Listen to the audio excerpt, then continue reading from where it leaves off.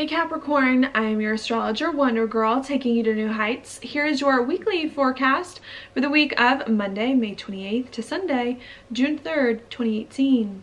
Now what we've got going on this week is the sun hanging out right here in Gemini, which for you is your 6th house of your job and of your daily routines and also of your health. So I think what you're thinking about this week and will be for the next few weeks while the sun is in Gemini is going to be about what you do on the day-to-day, what your daily routines look like, your health, dealing with some of those issues. Okay, now on Monday and Tuesday, this sun in Gemini makes a very pretty sextile over here to the North Node. And the North Node for you is in your 8th house of changes and of endings and beginnings. So there could be some changes maybe that occur this week in your job, in your daily routine, so that you can do more of what it is that you want, more of what really resonates with you on the day-to-day that I think will be a good thing. And I think for the beginning of the week, you're really trying to think, to communicate, to work out in your mind what you want your job, your daily routines, and your health to be like, so that you can then bring, hopefully, more of the good stuff into your life, all right? So that's what I see going on there. While that's happening on Tuesday, we also do have a full moon right here in Sagittarius, which for you rules your 12th house of your insides, of your spirituality, and of your past. So I think what's going on Tuesday is that you are maybe completing a chapter perhaps from the past. Maybe you're even stepping into something from the past, bringing it forward into a new chapter. Perhaps that can come in with this. Maybe as well, what are you trying to do to bring more emotional comfort into your life and to figure out what's really going on inside you. I think that's what's happening at this full moon. And I think what you're trying to do is take what's inside you, or take something from the past that hopefully you feel much better about, and start to live it on the day-to-day, to integrate it into your life, so that you can finally start to have here a better job and a better set of daily routines that really resonates with you internally, that it is that you're trying to work out, and just trying to make sure that you're doing what really resonates with you internally, so that you can move forward making the changes to your job, to your daily routines in a way that you really like. Okay, so that's what I see at the beginning of this week. Then as we move further through the week, on Wednesday and Thursday, we get Mercury also moving into Gemini in your 6th house, making a very pretty sextile over to Chiron in Aries, which is in your 4th house of your home and of your family. And what I think that can bring on Wednesday and Thursday is hopefully a chance for you to start to feel much better about your job emotionally, to start to feel like you finally have a set of daily routines that you like. I think that's been a big thing that I've been saying so far.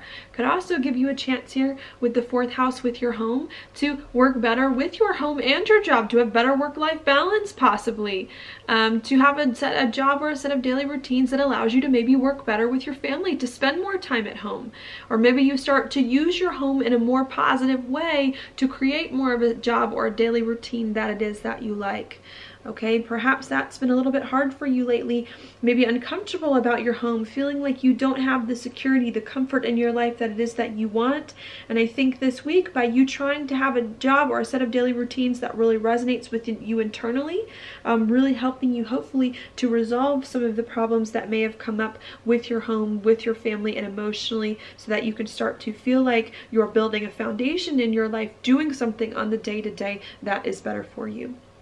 Okay, so that's what's going on Wednesday and Thursday. Then on Friday, we get Mercury and Gemini here in a trine with Mars in Aquarius, which rules your 2nd house of money, also of confidence, and of your gifts and skills and talents. So what that could bring, of course, with Mercury involved, the end of this week are lots of conversations about money, about how you can make money at your job, how you can be more confident on the day-to-day, how you can have a job or a set of daily routines that uses more of your unique talents, or maybe even how to improve your health, how to use your money in a more positive way to become healthier. So I think there's a lot of that can go on Friday. I do see it being positive with this being a trine. I think now that you're changing your job perhaps to hopefully build your life on a foundation, doing something on the day-to-day that really resonates with you, maybe you now have to settle into, be more confident with this job, with this life you're now creating. Maybe you have to figure out how you can use your money or make money from this job as well that can set you up the best for success in the future, to do more of what you really want, that starts to come in this weekend. Okay, I don't see it being bad, but I do see there being a lot of stuff in the mind just trying to work out to get comfortable now with this life you're creating. Then the last thing I want to mention is going to happen on the weekend around Saturday. And on Saturday, what we're going to have is Venus in Cancer making a very pretty aspect here to both Jupiter and to Neptune, making trines to both of these planets, and Jupiter and Neptune are in a trine with each other, which is going to make a grand water trine this weekend. You're an earth sign, so you do very well with water. I think this will be a very pretty trine that I like to think will benefit you on Saturday. Okay, what this is going to mean specifically for you is going to have to do where Venus is in your 7th house of partnerships and relationships of the one-on-one variety. Jupiter here in your 11th house of your goals, your dreams, and your hopes for the future, as well as Neptune in your 3rd house of talk and communication. So I think what that can help you do in the weekend is to communicate with your relationships in a better way about your goals, about where you see your life going, about what it is that you ultimately want for your life, that you need to feel more inspired about your future. Okay, and I do see it being very, very positive. Perhaps it's been hard for you to communicate. It's been confusing for you to communicate about what you really want, about what's really going on inside you lately, about where you see your life going. And I think this week you do have a chance to start to open up a little bit more with the people in your life about what's important for you, to let people in on what you're thinking. So that other people can help you to finally move forward here, creating this life, doing something that you really want in a much more stable and secure way. All right, so that's what I see going on for you, Capricorn. I don't know, I like this week. I think there are some good opportunities here to make more sense of what's been going on in our life lately and feel better about it. Now your card, Capricorn, is the Empress reversed. This card to me definitely indicates a lack, not nurturing yourself emotionally comes in. You know, the Empress upright is very creative, very loving, very caring. She wants to make sure that everyone around her is okay. To me, this is a Cancer card, and Venus is in Cancer, and Venus is on this card. So I think there are some things that could come up this week where maybe you're not paying attention to your own feelings, or maybe you're not paying attention to the feelings of the other people in your life.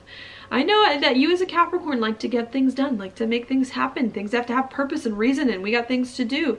And I think this week this card is saying, in order for you to do the things that you want and need to accomplish, to have a life that really resonates with you, you need to make sure everyone else is okay in your life, to have the relationships that can help you. And you also need to make sure that you emotionally are on board as well, so that you don't leave part of yourself behind in search of some goal or some dream that is better for you, okay? And I think if you can do that, be more open to your feelings, be more accepting of your feelings, of whatever comes up, pay attention to your feelings, and even let your mind kind of go with the spirit of the week, where your spirit takes you with this card. I think you might be able to navigate this week a lot better and get some of like the real jewels that I think can be found within it. Okay, so that's what I have for you this week, Capricorn. Thank you so much for watching my horoscope. If you like it, please like it on YouTube, subscribe to my channel, share with your friends, and I will talk to you later.